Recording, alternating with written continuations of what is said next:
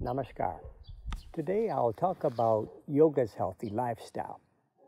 While vegetarianism is an important component of healthy lifestyle, there are several other practices. When together we do them, they help us to attain good health and higher level of consciousness. Back in the 1900s, a famous British author, James Allen, wrote, "When a man's thoughts are impure, he won't desire healthy food. But when a man changes his thoughts to make them pure, then he won't desire any more unhealthy food, impure food." So the practices that combine with vegetarianism help to bring our mind to a subtler level of awareness, calmness, and well-being. That's what we'll talk about today, some of these practices. The first one is the full bath. Full bath is performed, some places it's too cold or too dry, but it's well known the effect of water on the body and mind. So the full bath is normally performed to keep us cool and fresh, because when we're trying to do meditation and we're sweaty or hot, then it's difficult to gather our mental energies together. To adjust the body to the temperature of the water, normally we use normal tap water. In cold climates, we can use lukewarm water. For some people who live in cold climates, they even take cold baths, and that strengthens their immune system tremendously. But for normal people, tap water slightly cooler than body temperature is sufficient. But to adjust the body to that water, we first take the shower nozzle or the cup of water and pour it from the navel down. Then another cup from the back of directly opposite the navel, from the back down.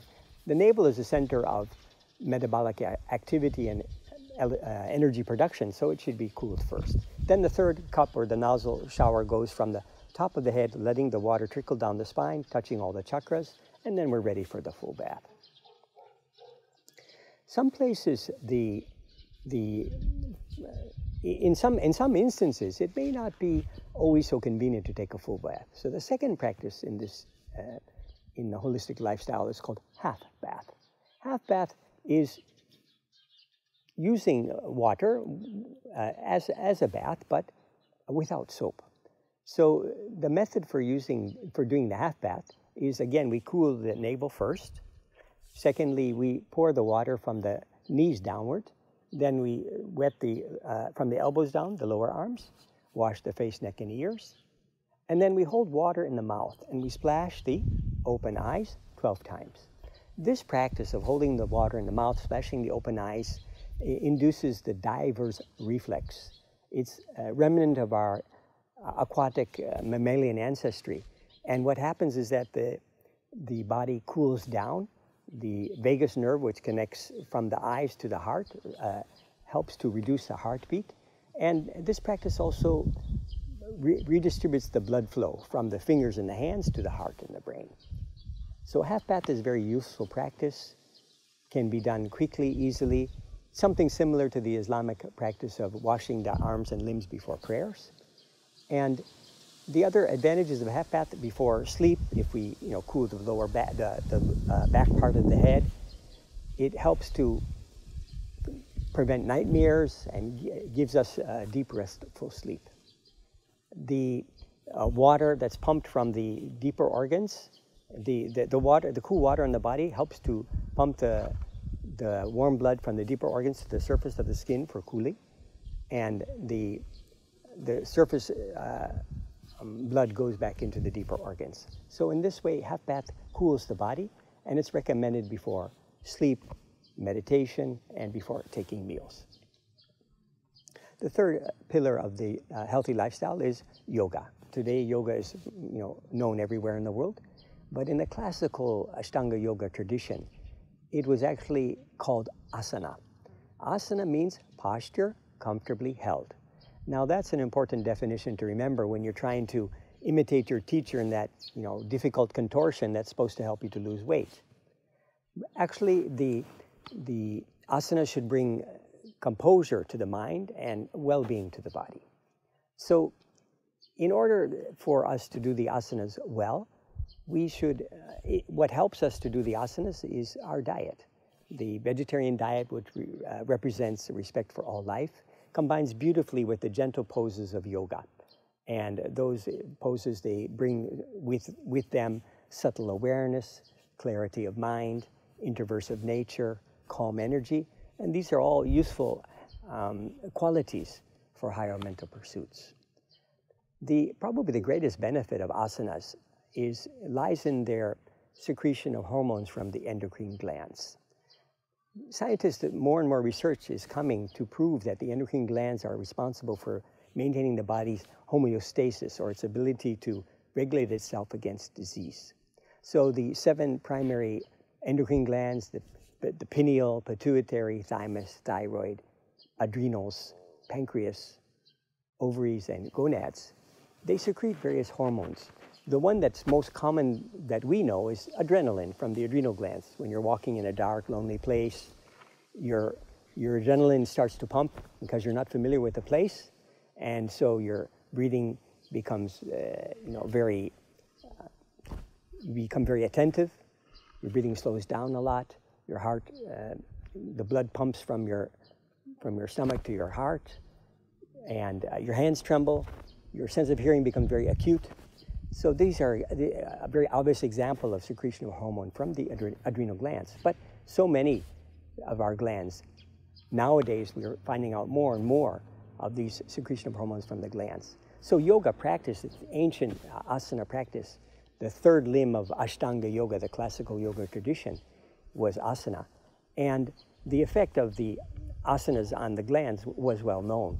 So that by holding the position for a certain length of time with a specific position, that gently massages that gland and produces the requisite hormone to keep that balance, that energy, and that emotion in balance. That's why another name for asana is exercises, because their effect is as much mental as it is physical. The fourth practice is meditation. Though asanas and yoga their effect is more physio-psychic, the effect of meditation is more psycho-spiritual.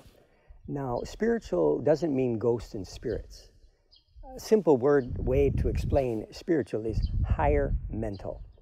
So when we navigate the web, or we design a car engine, solve a math problem, you can say these are using our mind for physical activities. But we can also use the mind for subtler pursuits. And one of those subtler pursuits is meditation. So meditation brings its daily practice, helps to develop spiritual qualities: love, compassion, peace, joy, humility, benevolence, selflessness.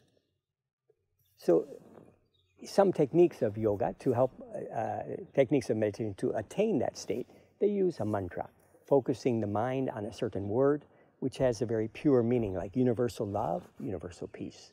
So the daily practice of meditation on that word slowly and gradually transforms our thoughts, and our nature slowly and gradually becomes parallel to the thoughts that we keep, that one thought we keep in our meditation practice. It reminds me of a story of a native Indian chief was speaking to his grandson. And he said that, you know, son, there's 2 wolves that live inside of us, and there's a battle constantly between them. The good wolf is kindness, love, peace, humility, benevolence, service, selflessness.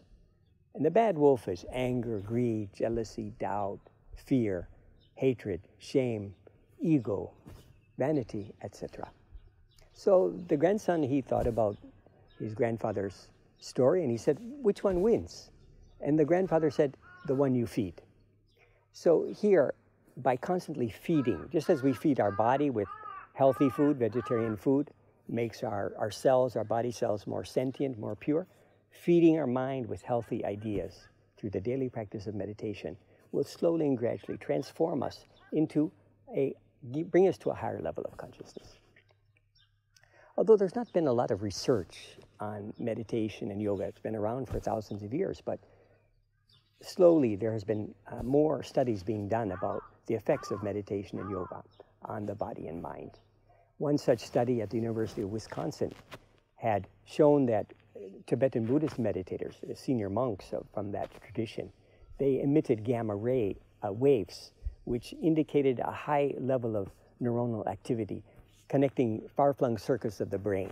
So scientists concluded that gamma waves underlie some higher level of consciousness in those individuals. The study by Kim Innes of the University of Virginia Health Systems on the effects of yoga, she found 70 small but solid proof of the benefits of yoga on metabolic syndrome, which affects about 50 million Americans. The fifth of the pillars of healthy lifestyle is a universal code of ethics. The Ashtanga Yoga system, the 8 limbs of yoga, first and second limb were these universal code of ethics, because the yogis thought that developing the higher mind or higher mental faculties, if it's not having a base, if we don't have a base, we may misutilize those mental faculties that we gain through the practice of meditation. So if we want to achieve that state of oneness, yoga, that mystical state, then there has to be coherence in our thoughts, our words, and our actions. That's provided by the 10 universal principles of life. And the sixth and the final pillar of this holistic lifestyle is known as fasting. We'll talk about fasting in another video, but there's nothing more powerful, more effective to control our addiction for food, help us lose weight, inspire us for higher levels of consciousness than a regular system of fasting. So to recap, the 6 practices combined with vegetarianism that help us to develop our higher level of consciousness and good health include bath, half bath, yoga asanas, meditation, universal moral principles, and a regular system of fasting. Thank you very much. Namaskar.